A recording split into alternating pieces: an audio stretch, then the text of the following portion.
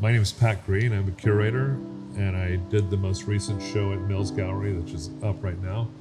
It's Standoffs and Journeys to Nowhere, and I'm with one of the artists, Jamieson Thomas, and both the artists, Jamieson Thomas and Richard Colvin, are good friends of mine who I've known for quite a while, and I'm glad I paired them together, but they did all the work.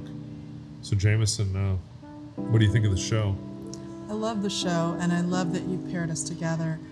I have admired Richard's work for a long time, and when you brought it up, I thought, I don't think that his plein air pieces are gonna, I didn't know what they would be like. And then I looked and I saw that it was all the violence, or the anti-violence work. And I love the way he's combined sort of techniques with the washes and then the impasto, and I got really excited about it, and I had to sort of investigate what I had available for the show, and it challenged me to take my work to a different place, and so that was really exciting for me. Well, it always seems to me like your work changes every time I see it. I knew there's always something new going on. Yeah, it's all those personalities inside of me.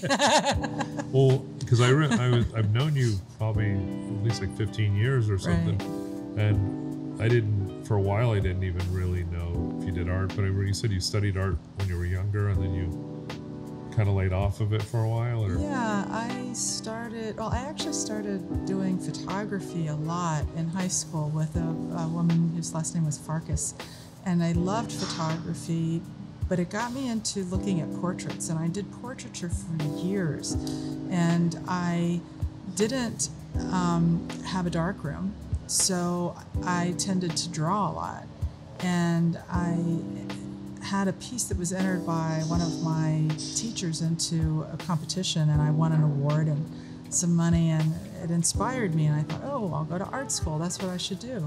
And I ended up going to college and thinking I was going to study art, and I ended up shifting into business with a minor in art because I was afraid that I wouldn't be able to afford to live in New York City, and my parents still had a lot of kids at home. Yeah. So I was definitely going to be on my own. So I ended up going into product development, which used my art, which was great. I drew every day in product development.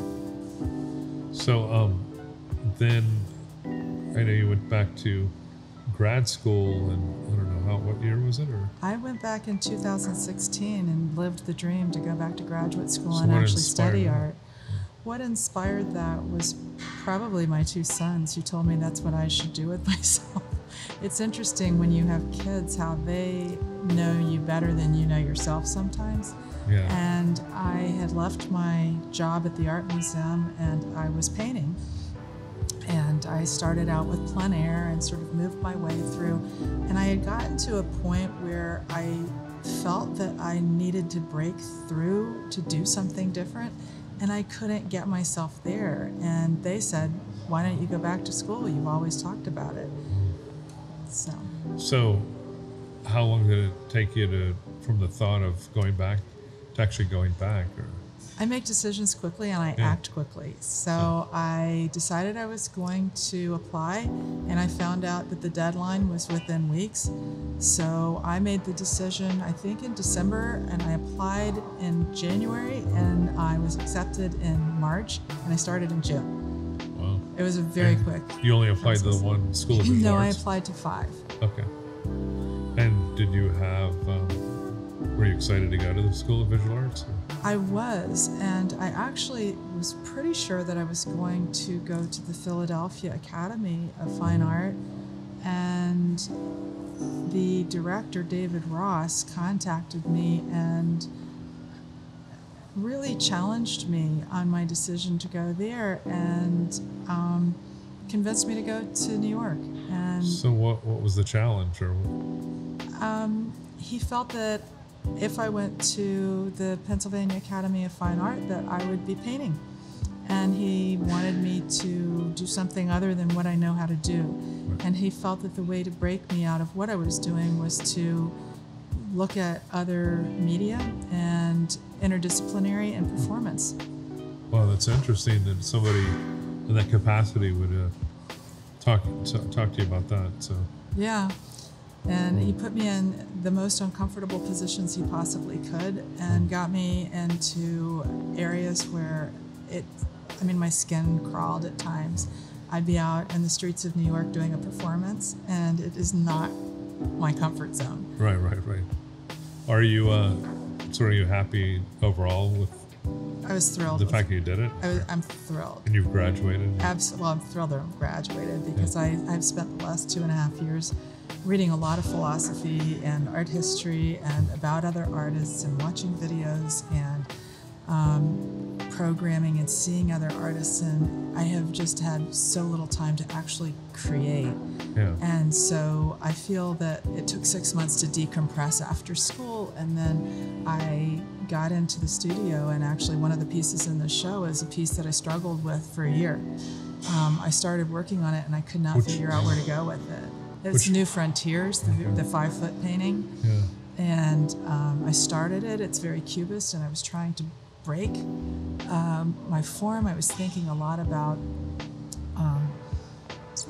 how can I approach the messages I was trying to say in a different way. And, I work a lot with the interaction between humanity and the environment, and that fine line between nurturing and destroying. Right. And so I felt that this piece was saying that, but I couldn't figure out how it was saying it. And so it was great to have the challenge with even this show, because I finished that piece for this show.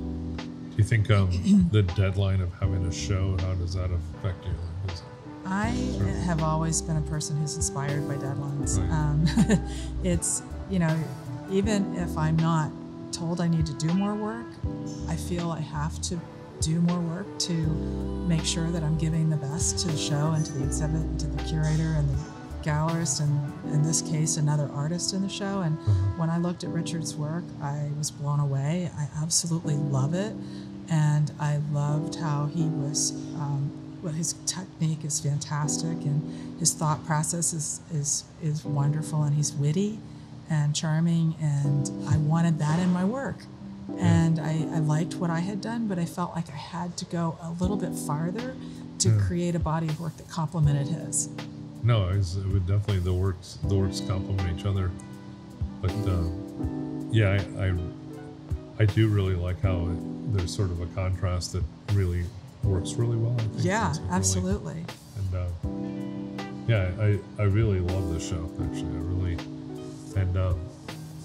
I didn't, to tell you the truth, when I asked you, because I'd seen some of Richard's, I wasn't sure what you were doing now, but I kind of the past couple of years, I don't know, I showed you at the gallery at Avalon Island, and I don't know what year, about 4 years ago maybe or so. I think it was before you went to school, right? It was before I went to school. The piece with the rose, the flower heads, and all that, I think that was in 2012. Yeah, so wow. Yeah. But yeah, and I knew that every time I see you, it's different. So I kind of was just, we'll see what it is. Well, I'm always pushing the limits and trying to figure out a better way to say what it is I'm trying to say. And graduate school challenged me to get inside the work and to express it in a different way. And so it was really fun for me to take the work from right before I went to graduate school, which I felt was beginning to get where I wanted. I was trying to unfold ideas, and I really was proud of that work, but then I felt stumped. And so I went to graduate school, I created some of these other pieces, and I didn't know where they were going. And when you said Journeys to Nowhere, it was just like, aha. Yeah. That was the catalyst that allowed me to finish all the pieces that were sitting in my studio waiting to be made. And it was absolutely the connection between my old work and my new work. And I was able to actually produce it based on your title. So, it's I don't think a lot of curators realize how often they do that for an artist. Right. You present something, you present an idea, you challenge us, and then we rise to the occasion. Well, I've had a lot of people ask me things like, so a show's coming up, what kind of theme? And I said, I don't really like themes. I said, I like the idea that there's, like I bring up a title like that, Journeys to Nowhere, Standoffs and Journeys to Nowhere, and it leaves it open enough that you can kind of figure out if there's, it's not really a theme, but you can figure out what to do with it, you know? Absolutely. And I think it's like, I think that works a lot better than saying, oh, it's a beach theme or something, you know, like it's just whatever the... Oh, I much prefer a challenging, clever title Yeah. to a theme. I don't theme my work. I know that Richard, like I, works in series, and I will do a body of work and put my heart and soul into it for about 2 years. And then I step back and say, is there more to say? Have I said enough? And what can I do next that continues that conversation I started with that work, but also takes me in a new direction? And I had to look at my work all the way back to the 80s when I was showing in New York City, and I've always been very topic driven, what's happening in the world. Sure. And the work that I was doing right before I went to graduate school was not that. And I think that is what happened, is I lost track over the years when I was only painting portraits because it's what I had time to do. I lost the message. Right. And I think that coming back to the message has been so important to me. That's great. And this is about, my work is now, it's about the environment. The environment is my life. I live outdoors. I mean, I am all about what's happening out there in the world, and where I am living in the world, whether it's rowing or sailing or climbing or surfing or whatever I'm doing. That the environment's important to me, and the health of it. That's what I liked, because both of you, you and Richard, both focused on the world around you and what was going on, and that was sort of thematically what I liked, is a sort of that made it a little more cohesive too. That there was something, that there was social commentary, even if it wasn't always blunt, So. And I like that about the complement of our work, is that we are both speaking to social issues very strongly. We're asking questions and we're creating conversations. And I think that maybe because he and I both come from museum backgrounds, we realize the importance of that. Right. And we challenge ourselves to challenge the public in looking at our work. While it may be beautiful and it may be